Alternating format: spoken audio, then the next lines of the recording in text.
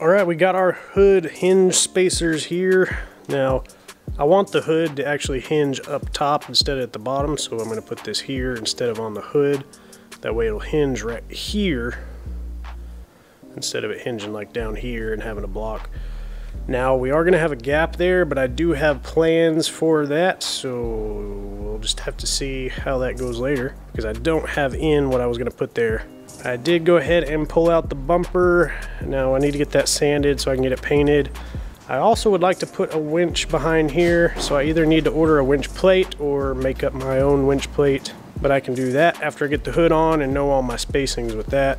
So these are loose right now. I need them loose because once we put the hood on, we will probably need to adjust these a little bit. This top piece can slide left and right, and down here they're slotted and that piece to slide forward and back on the hood. So once we have the hood in place and we put the pin in, we can go ahead and tighten all that down. That way it's permanently located there and no wiggling around.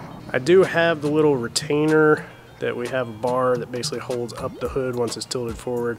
I'll go ahead and put that on. Now it is supposed to bolt on the outside of those kind of side plates, rock guard plates that are on the side. I don't have those on there yet.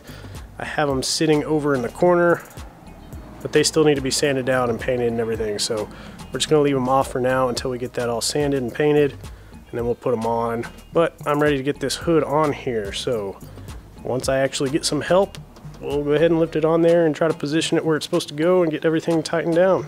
I also went ahead and got the hood out of storage and rinsed it off with the hose. Worked pretty well. Just put a little sprayer on the hose and just hose it down. A lot of the dust and stuff came right off. So one thing I did notice are little carriage bolts down here, maybe a little bit too long. They stick out maybe about a ½ inch past the nut on the other side. I may need to trim those up just a little bit so that they clear a little bit better on our radiator stack. Now whenever I lift this up there, I'll probably go ahead and put like a moving blanket or something on top of the engine, and then that way this can set down without scratching things up, or if I do have any clearance issues, I can modify some stuff later, but I don't want to damage things when we're just putting it up there. Well, there's another thing down. We got the little Doghouse cover here painted up. So I used the aerosol can version of the Raptor liner on the Doghouse cover. I had a little bit left over, so I went ahead and did one initial coat on the bumper here. We are gonna have to do another coat. It's not covered quite all the way, but it's looking good. Also have our little chain for our tailgate holder.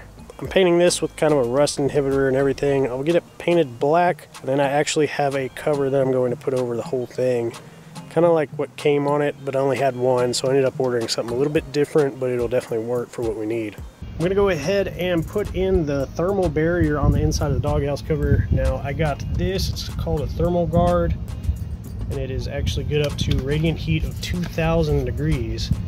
Now, let me see if I can get this out of here. So this does have the shiny side and the insulation side here, so we're gonna actually stick this insulation side on the inside of our Doghouse cover there with the shiny side out. Now once I do that, I'll come back over it with that other insulation thin stick-on shiny stuff. That stuff is good up to over 2000 degrees as well. So we'll end up putting that first layer on, and then we'll put the second layer on. That second layer will probably allow us to get all the way up to the edge a lot better than with this stuff, because this stuff's a little thicker. So that's not actually like metallic or whatever, that's just a shiny coat from a high temperature clear coat that I put on the back of this. It may not look the best, but it'll definitely function for what we're needing. Well, since we're fixing up so much stuff on this anyway, we're gonna go ahead and replace the headlights. Now these were from the 24 volt system. They work fine for that, but well, if they were for 24 volt and we go to 12 volt, they're just really not going to be bright enough. So we're going to go with a set of these. Now these are DOT SAE approved, and I'm using little adapters in order to go from that style plug to what we have on the Humvee. Now there is a few companies now, I believe, that are making these. I don't remember which company I got these from, but if I have an issue, I'll let y'all know. But they look like they're well made, so I think they'll do just fine. Now with these headlights, they're not particularly made for the Humvee, so I am hoping we have clearance on everything, but it made a pin. I may end up having to take off a fin or two or something in order to get this to fit in there right. But I'm not too worried about that. That wouldn't be too hard to do. So first thing first, I need to get the old one out of there, and then we'll put the new one in. Well, there we go. I actually got them on. They didn't actually require any modification on there, so they just kind of fit in, slip in place. Now I did follow the directions. I looked up,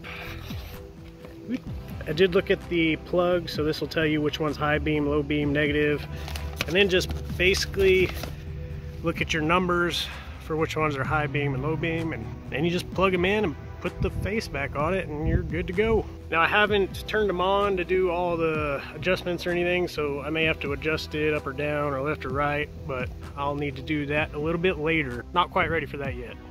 Mid 90s yesterday and a high today in the mid 60s, so we definitely have a front coming in, so I will be moving this into the shop. But I actually got out here last night when it was dark with a flashlight, trying to finish up all the wiring on all the lights, so let's check them out.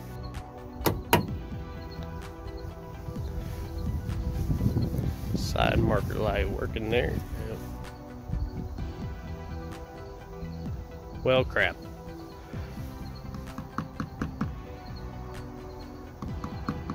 Headlights are on. Of course, we're during the day, so it's not very bright. Well, crap. Well, there's another one that's not working. That one's working.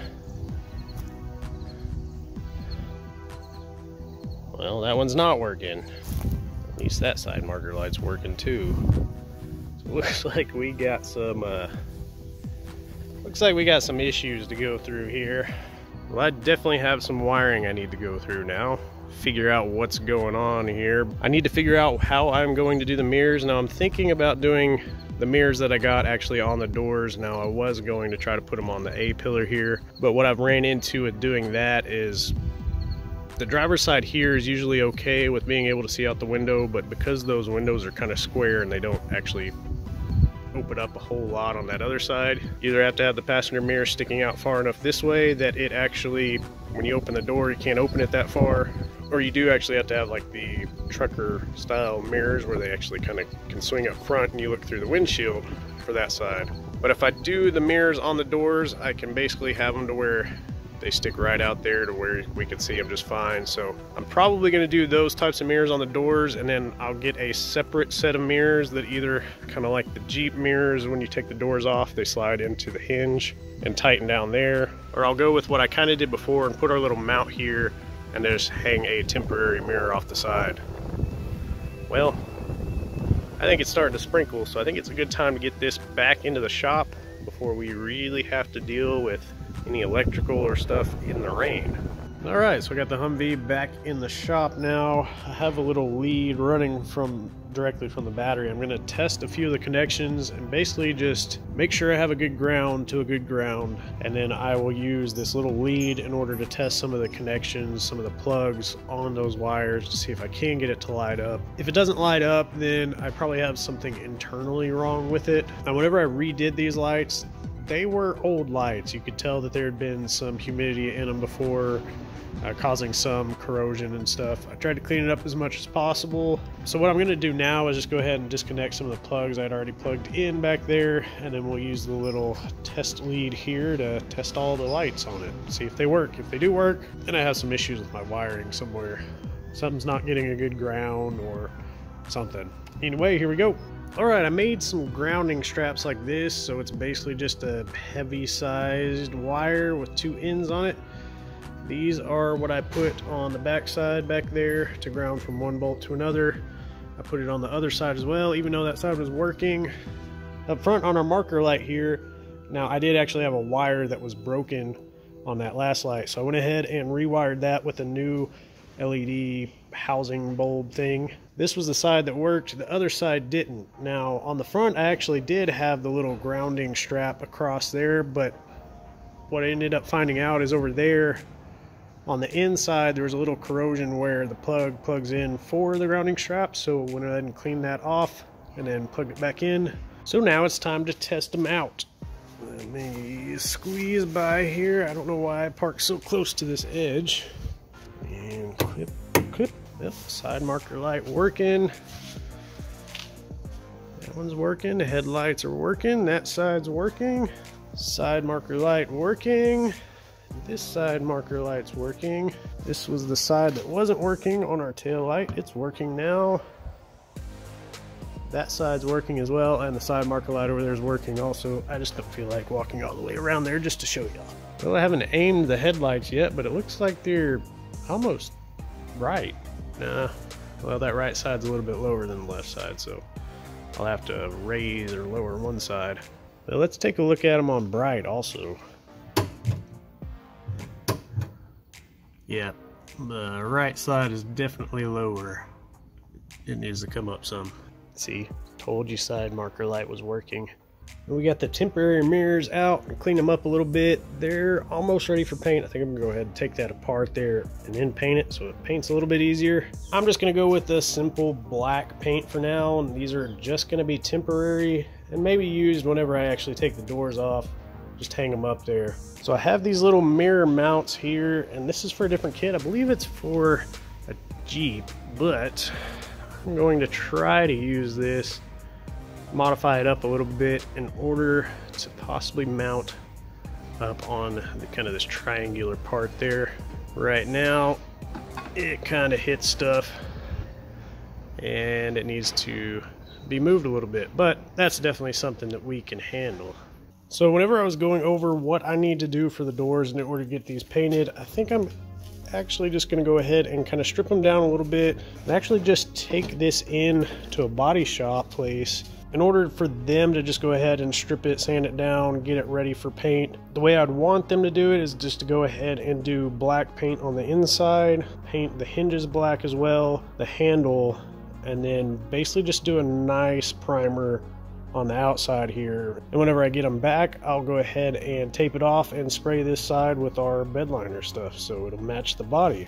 Now, I'm not really afraid of doing body work and stuff myself, a lot of sanding, but I don't have a whole lot of time before it gets too cold to spray this bed liner, so I'd rather go ahead and get it to a body shop, somebody that can actually get this done pretty quick, get it back to me, I can get it painted and let it set up for a couple of weeks before I put it on.